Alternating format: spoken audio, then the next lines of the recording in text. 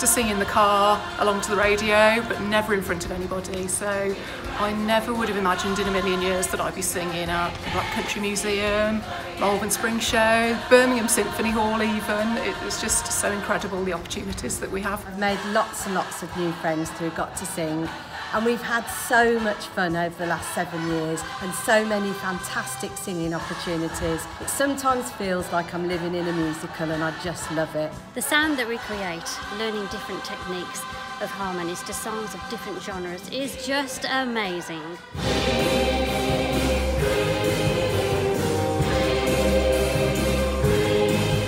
We are continually opening choirs and hopefully bringing the love of singing to many, many people.